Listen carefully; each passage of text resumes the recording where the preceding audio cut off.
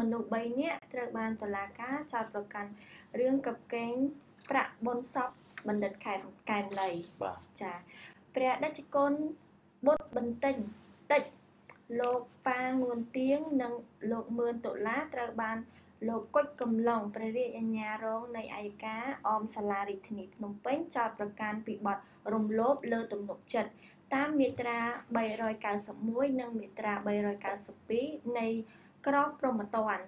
ការសម្រេចចោទប្រកាន់នេះធ្វើឡើងតាមបណ្ដឹងរបស់លោកពេជ្រស្រស់ប្រធានគណៈបកយុវជនកម្ពុជាកាលពីថ្ងៃទី8ខែកញ្ញាឆ្នាំ2017ដែលប្តឹងព្រះតេជគុណបុត្របន្ទិញចា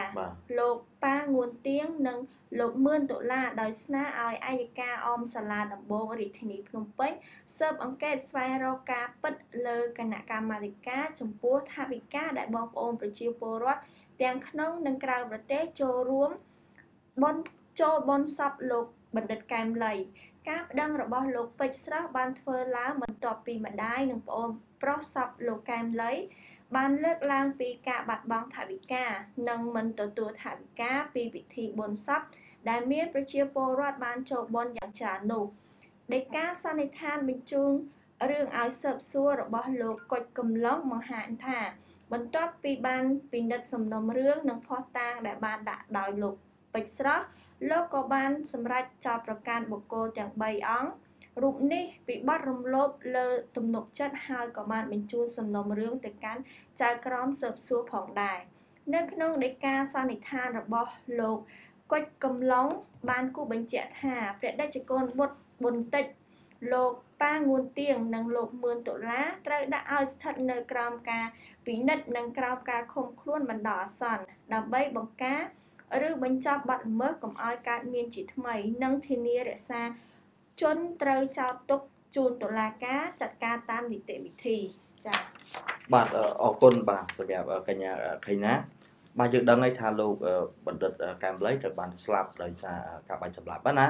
បាទហើយមនុស្ស3នាក់ដែលតុលាការចោទនេះគឺថាចោទពាក់ព័ន្ធនឹងរឿងកັບកេងថវិកាបុណ្យសពបាទហើយលោកទាំង3នាក់មានលោកប្រជាជនបុត្របន្ទិញលោកប៉ាងុនទៀងនិងលោកមឿនតុលាហើយអ្នកទាំង3នេះត្រូវបានតុលាការចាត់ប្រកាន់ហើយយោងទៅតាមពាក្យបណ្ដឹងដើមបណ្ដឹងឈ្មោះលោកពេជ្រស្រស់បាទលោកពេជ្រស្រស់គឺជាប្រធានគណៈបកយុវជនកម្ពុជាបាទហើយយ៉ាងណាដំណើរការរបស់តុលាការយ៉ាងនេះទៀតបន្តទៀតបាទយើងខ្ញុំនឹងបន្តផ្សាយទៀតដឹងថាពេលនេះគឺត្រូវបានទាំង3អង្គអ្នកហ្នឹងត្រូវបានតុលាការចាប់ប្រកាន់ហើយពីបទគេហៅថាកັບកេងបាទ